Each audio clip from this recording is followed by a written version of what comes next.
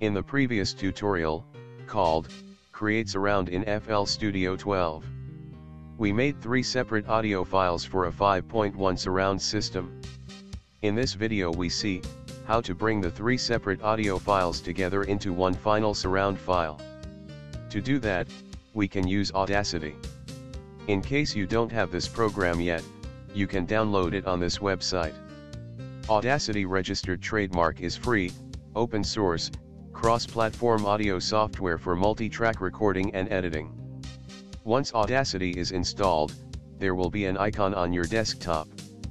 Open the program, and drag your first file front left right in the window.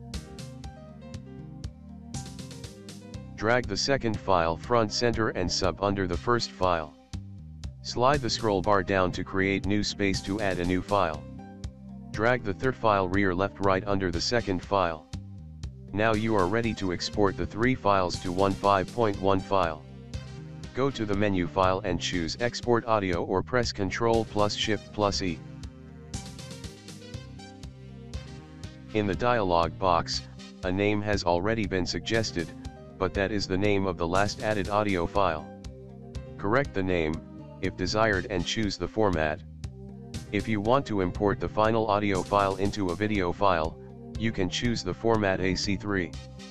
The advantage of this format is that the size of the file remains small. You can also choose to use WAV format, but the file size will be considerably larger. If this was helpful, give it a thumb up. Any question, place it in the comment below. And don't forget to subscribe. I see you in the next tutorial. Thanks for watching.